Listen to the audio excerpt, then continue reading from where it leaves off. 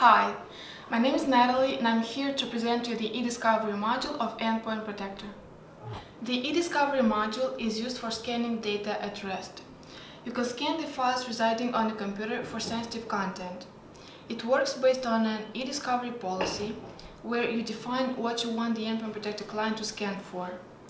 Similar to a content-aware policy, the sensitive data can be defined based on file type,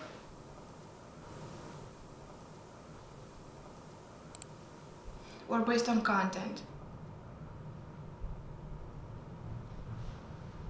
For instance, if you want to check if an employee has any files that contain credit card numbers on their computer, you'll have to create an eDiscovery policy with credit card numbers defined as sensitive data and apply the policy to that user's computer.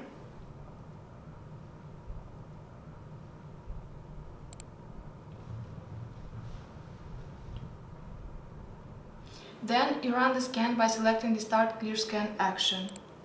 After the scan has been 100% completed, you can inspect the found items and take remediation actions if necessary. You can either encrypt the detected file or delete it entirely from that computer. That was the eDiscovery module of Endpoint Protector. Thank you for watching.